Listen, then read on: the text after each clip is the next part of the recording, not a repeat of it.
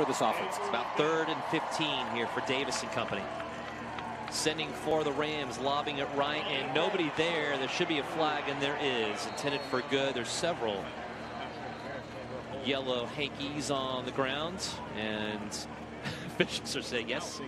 We get it. We got it. We got it. And that was a good route out from the backfield again by DeMonte Good. So I don't know what the call is going to be. It should be interference, but let's see what they come up with.